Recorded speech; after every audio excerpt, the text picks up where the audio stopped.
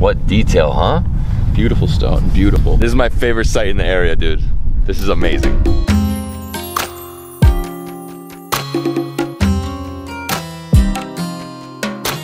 Good morning, everyone. This is David Hoffman from Davidsbeenhere, coming at you from Kasbegi, one of the northernmost towns in the country of Georgia. Today I'm going to take you on a 4-hour exploration of this beautiful mountainous town. So you can see over here we have Kasbegi Mountain, snow-covered mountain, ginormous. We can barely see it right now, but it's gorgeous. In front of that we have the Holy Trinity Church, which is one of the main attractions here. And over here we have the main center, right? So this is a square. You have some supermarkets, you have lots of guest houses. And what can you do here? Well, basically you can go hiking, you can eat lots of kinkali, and enjoy mountain views. Tim, what are we doing? We're gonna drive up to Gergeti Holy Trinity Church and enjoy the views from there. And that's right up there? Yeah. Right there, and look at the mountain. Oh man, you can see it now. So you say, if you can see it, it's like a sign of God, right? like it likes to hide in the clouds, and whenever it comes out, it's so beautiful.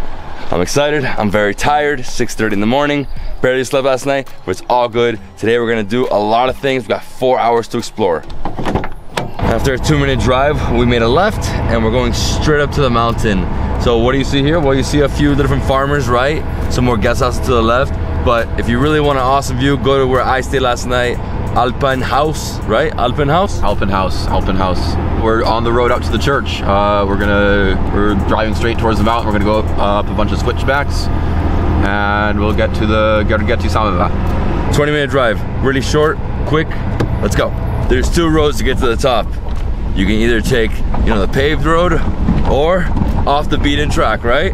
Yeah, so the paved road, apparently there was like some construction work on there, so we're going on the off-road way up to the top. And over here we have a beautiful river. Wow, can't even imagine drinking that water. It looks so fresh. And that comes from the Kasbegi, right? Yeah, it's gonna come straight down from the glacier up there. So you have this like wild mountain river, like already full of water. It looks so cold. After a 15-minute drive, we are up here at the church. Temperature has dropped dramatically. Bring your sweater, you will freeze in July. Incredible. Over here we have some horses, we have some cow, and these horses aren't wild. Their owners are around here somewhere, but it's pretty amazing. Just like running here, enjoying nature. So hiking up here is possible all the way to the top. If you want to hike to the top of the mountain, it's a 4-day hike, right? Yeah, so like from here, like you gotta hike to a place called Medio Station, which is a base camp for climbing the mountain. You can do that in around a day from here, and then once you acclimatize for a day, then it's a long 24-hour hike from Medio Station to the summit. The stray dogs, they're always so funny in this country. They always dive on you. Okay, so we're gonna hike up to the top of the church. Man. Go bother Alex. Go bother Alex. Alex. So we've got these slate rocks here.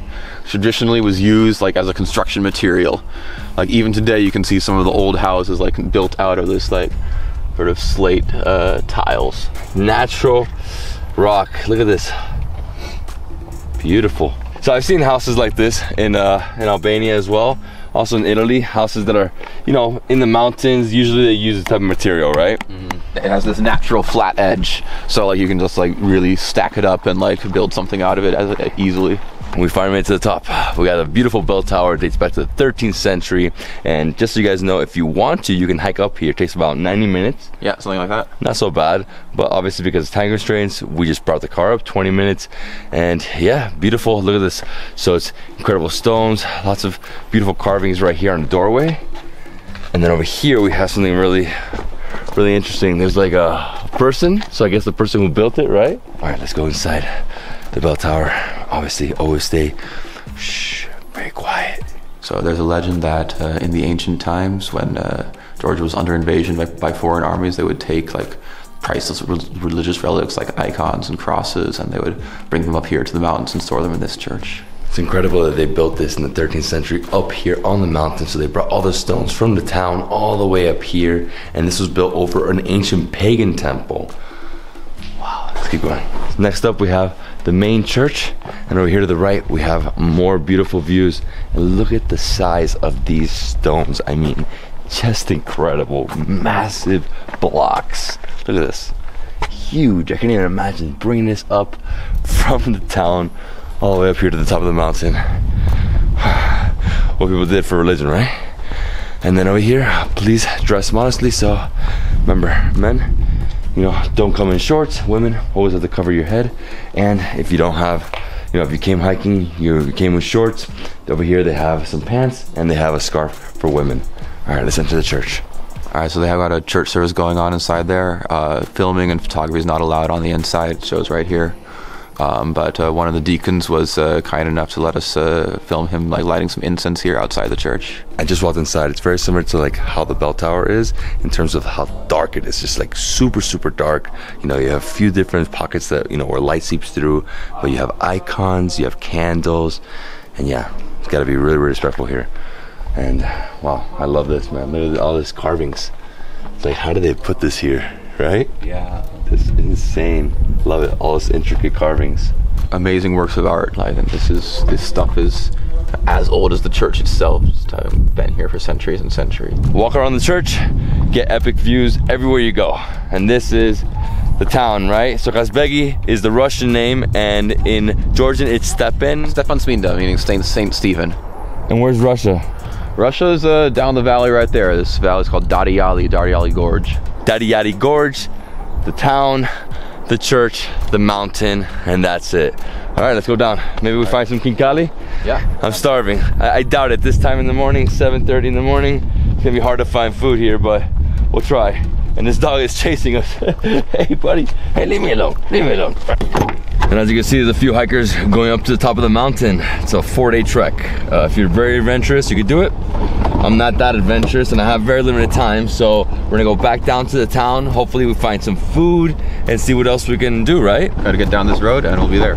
Right now the main road's under construction. That's why we're going down this rocky, you know, path that's not paved. It's a little bit of a bumpy ride, but that's the Georgian massage, right? Exactly. Tim, this road is rocky. Yeah, man, it's nuts. It's nuts, it's nuts. It was super steep. Good thing we have a good car. Yeah, we have a 4x4. Woo! You still gotta hold on though, because it's very steep. There's a lot of potholes, you know, like just massive, massive holes. And over here to the left and the right, we have a small stream just flowing through. That's water coming from the mountain, right? Yeah, straight down from the glacier. I'm sure it's delicious. Yeah, it's a great thing hiking around here. You can just like stop any stream, like drink everything. It's amazing. So this is the village Gergeti. This is the same name as the church up there, Gergeti Trinity Church. And yeah, this is the village on the other side of the Terek River from Stefansminda. We just made it back to town and it's 8:40 in the morning. Unfortunately, most things are closed at this time. So if you're gonna eat breakfast, do it at your guest house. But we do have a guy here making some Tony Puri, right? Tony's Puri, so he's mixing the dough, heating up his clay oven. My friend, you good? Georgi. Georgi, I'm David. And right here we have the Tony, or the tandoor. This is Tony Puri. Tony's Puri. Tony's Puri. It's a little burnt here, a little charred, but still good. I'm gonna just bring a piece off. Obviously this is from yesterday. So it's a little stale, but you still have some fluffy parts right in the middle. Oh, so good, man. I love that smoky taste to it. This morning, I need food. He has to wait a little bit. He said the tandoor, or the Tony, is not hot enough. So he said in an hour, come back. He'll show us how he makes it. And yeah, let's go explore the town. Over here, we found a small cheese shop. So she has some meat, has some cheese. Let's go inside, let's try some cheese. Thank you, thank you. Oh wow, that is incredible. Salty, creamy, very creamy. I would have like a lot more. This is a special cheese from this area, from the local cows. The prices are here are written, so this block is 9 laris. I have one for 11 laris here, one for 8 laris, so you can come to this shop and get fresh cheese from this nice lady. And they're open early, so highly recommend it. 9 laris, so $3 for this.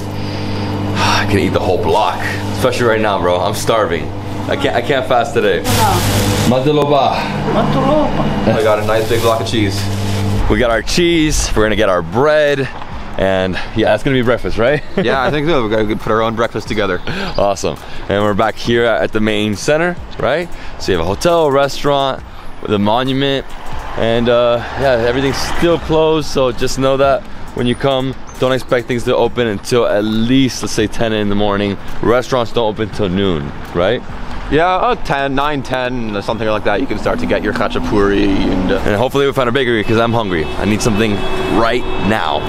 No cha-cha. We found a place that's called Coffee Corner. I don't know if they're open. For me, Turkish coffee. They also have Kasbegi beer right here, which we're gonna take one so we can try it later. So it's a lager, product of Global Beer Georgia. Looks great.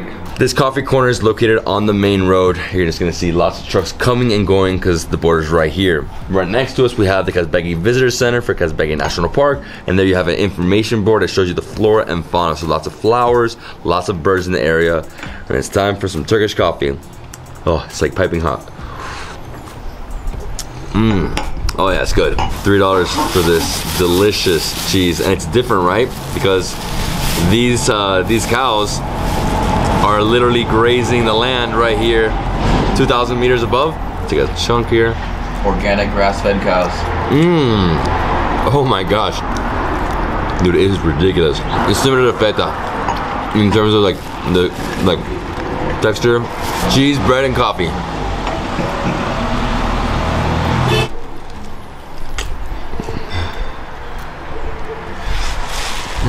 Nice one. Just walked out of the coffee corner, and right next to us we have Tbilisi Marshruka. So basically this is a transportation service. You know, they have a minivan. It costs 10 gel per person, which is roughly like $3. Takes roughly 4 hours to get down to Tbilisi, and it leaves every hour basically. Let's see if the bread's ready.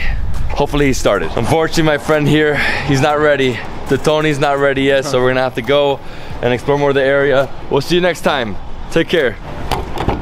All right, so we're heading out of town. We're gonna go to a little village called Snow. It's a really beautiful area. It's nice hiking around there, and there's some interesting sculptures we're gonna take a look at. And the village is famous for their water. We have it right here, right? Snow. So it's S-N-O. We're gonna drink snow in snow.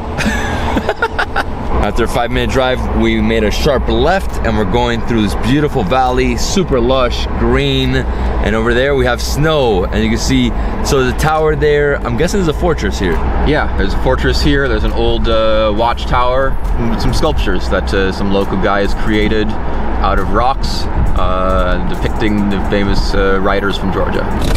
Look at these massive head sculptures. It reminds me of what they have in Turkey, but obviously that one's like ancient. This is new. The artist is still working on more right here. You see a huge rock, so he's just sculpting it, right? Wow, beautiful, huge. Looks like he has like some raw materials for some new sculptures here, and here you have some like completed ones. Yeah, I think this first one is marble. Look at this. Yeah. Man, what detail, huh? Beautiful stone, beautiful. Just incredible, massive blocks. To even like bring this here, how do they do that? I mean, big truck, obviously. Gotta have a massive truck. Wow. These weren't kings of Georgia, these were poets, right? Exactly, so these are different poets and writers from different periods of history. Over here we have one of my favorite poets, Vajab Shavala. He's originally from a mountain region near here to the southeast. Here we have Shota Rustaveli, very important poet from the 12th century who wrote the greatest epic poem of Georgia. This is my favorite site in the area, dude. This is amazing. So the artist that did this, no one paid him, right? He just did it himself. So the best thing to do is leave a donation. Donation box right here. Do I even have 5 gel? Yes, I do. Okay guys, let's continue. We made it here to the village of Snow, and I'm gonna drink some snow water in snow right here by this tower. Wow, beautiful tower built on a rock. Medieval watchtower. Looks like it's been like fixed up. You can see like they have these stuff overhead for dropping on people and if they try to get in. It's always how it was, right? They either had like super hot oil, big boulders, or arrows. There's the only way to defend back in those days. This area, of course, being the frontier between Georgia and Russia Empire. And the north, like this area was always filled with invaders. So important to have your defense. Snow water in snow next to the medieval tower. Oh, ice cold. Really nice. Product of Georgia. Let's continue. Let's keep going. And this is what I call a Georgian traffic jam. Cows everywhere. They literally don't want to move, but they're eating bread from the trash. We've been driving for about half an hour. We're about to get to the Gergeti Pass, the highest point on this road. And right over here, as you can see, this is the funicular gondola, right? Beautiful cable car. And where does it go to? So this cable car comes from this side up to the ski resort on the other side. The ski resort's Gudaudi. This cable car costs 30 laris and it takes an hour to get up. If you have time, definitely do it because they say the views from up there are stunning. All right, and here we go. Getting to the pass, and I think I need another sweater, bro. It's too cold. It's super chilly, man. It's super chilly. What is this? This is a tunnel which is built through the mountain, which is how the road manages to stay open in the winter months. We just went through the tunnel to show you guys, but obviously during the summer months, you don't have to use that. During the winter months, that's the only way to get around here because there's so much snow, and usually there's big lines because only one way, right? It's one way, and then they have to, you know, the police have to direct traffic. And like one way for a few hours at a time. A few hours. Yeah. So you can literally be waiting in line for hours. Yeah, exactly. Crazy. I don't think I've ever seen a mineral water spring before. Look at this, beautiful. So we have the spring right here. You can go right below this little market and try the water, which we're gonna do right now. But I'm also gonna buy a hat. Yeah, so this is some mineral water springs on the side of the road. Water has like a high mineral content, high iron content. So you have this pink color. You can see like it's left these like really beautiful deposits and like patterns in the stones. So which one of these is traditional? It's top row and the third row, they're both traditional. Okay. Hello, hello. Hello. So she's knitted all of these herself out of wool. They're all made out of wool, right? Obviously, we're freezing up here. I like this one, so it's like white with the cross. Obviously, Christian country, always gonna have the cross. Like that. Oh, it's nice. What do you think? Looks good on you, man. You like white? Is it warm? Super warm. I mean, white. The black one's cool too. Yes, Black's fresh too. that's cool. That's cool? You like it? What do you think? Yeah, it looks good on you. She thinks it looks even better on you than the other one. I guess I'll try this one too. Let's see. They're all beautiful. So how much? How much? What's that, Pilar? 30 laris for one of them. So 30 laris is like $10, right? $10 roughly? I think I like the white one the most though. White one's really cool because white and red, right? White and red is the flag of the country. But this one's awesome too. Black, right? She says this one looks the best on you. You think so? Okay, I take it. I take it. Okay. I love these designs. Beautiful with the cross. Really nice, comfortable, keeps you warm. So come here, right next to the spring, and buy one from her. She wants me to try this one on too. She's so funny. Besides hats, she also has scarves. Look at these. Beautiful. So this is for a really cold day. Or if you go to the movie theater, you take this with you. I like it. Maybe a little more. It's definitely frizzante. Yeah. If you want to buy a real traditional hat from the area, it's these, right? This is what the shepherds wear. Beautiful, black, white, all wool. Okay, let's keep going. Let's continue this road trip all the way down. We have a long way to go. This is one of the prettiest places I've ever been in my life. It is stunning, beautiful landscape. Look at the mountains, the snow, all over the place. You see the shepherds with the sheep, the lamb just grazing the fields. And over here we have a Soviet monument. So what is this? So this is the monument to like Georgian and Russian friendship. It was built to commemorate the 200-year anniversary of the incorporation of Georgia into the Russian Empire. But it's still a monument in a very beautiful place, like overlooking a very beautiful view. And this is the Soviet monument. Right next to it, we have a mini market. They're selling some fruits, obviously more wool, hats, scarves, socks, and they have honey. How you doing? Chestnut honey. Old taste, my friend. Oh my God. And that one's like thick. They're very pasty. How much for that one? 25 okay. 25 laris, so like $6-7, right? Something like that. Oh, it's good. And so you have like, what, like 6 different varieties here? So we have chestnut, we have like a medical one. This strawberry, this mountain flower.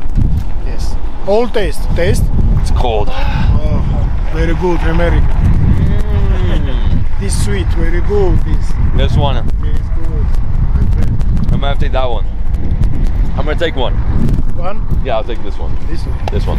Thank you. Yeah, I always take at least one honey from every country I go to that produces honey. You honey, you honey. I am honey. Yeah, I'm sweet, right? I'm sweet like.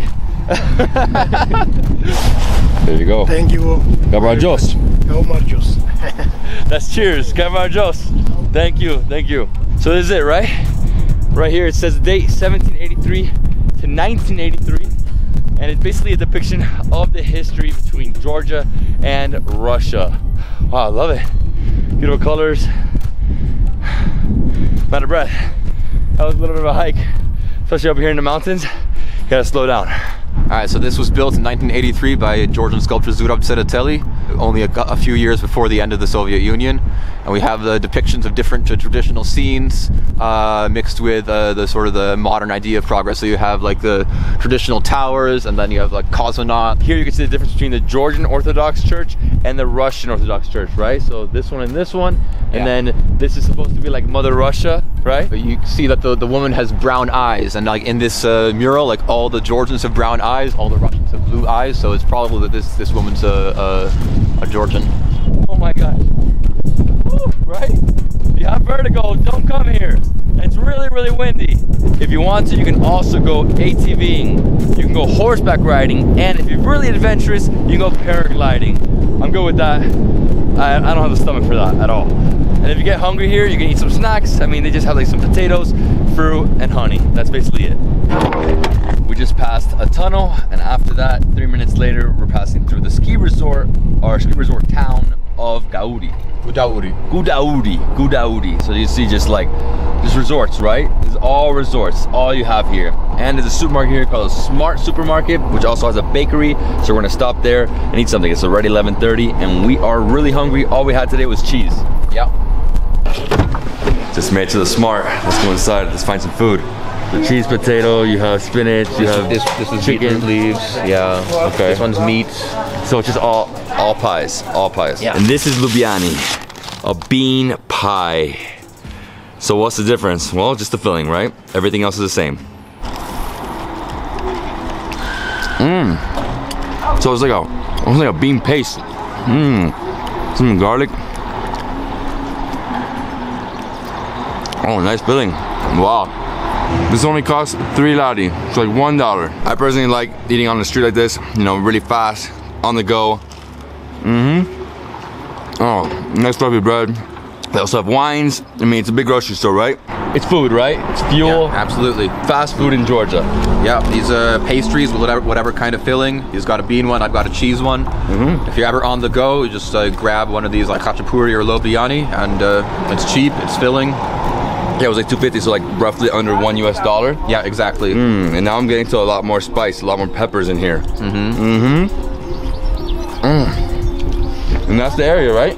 That's what it is. Yep. And that's it, my friends. We had an incredible experience here in Kasbegi. What a beautiful place, right next to the Russian border. This morning, woke up bright and early, 6:30 in the morning. We saw the Holy Trinity Church. We tried some cheese, coffee. We saw the heads at snow. Tried some water and snow. Then we went to the mineral waters. I bought a hat, which now I don't even need because it's so hot. Then after that, we saw the Friendship Monument. Yeah, the Friendship Monument, commemorating friendship between the Georgian and Russian nations. Exactly, beautiful monument. Right there's a market. You can try some honey, buy some stuff, of course, buy some honey. And then we came over here to Smart Cafe. I tried that delicious pie, and that is it with Kasbegi. If you're ever coming to Georgia, definitely come up here. You know, it's a ski destination where we are right now. Up there is more for hiking, so you can go hiking for 4 days. You can go hiking for 1 hour. It doesn't matter. If you're into hiking, you can do it. And guys, if you love the video, please give me a thumbs up. Leave me a comment below. Subscribe to my channel for more awesome travel content. I'll see you in the next travel food adventure in Georgia.